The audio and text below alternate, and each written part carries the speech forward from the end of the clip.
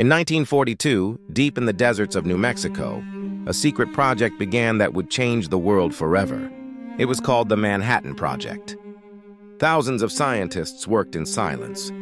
Led by one man, J. Robert Oppenheimer, they believed they were saving the world from tyranny. But what they created would haunt humanity forever. A weapon unlike any before, fire hotter than the sun, power greater than the gods. On July 16, 1945, the first atomic bomb exploded.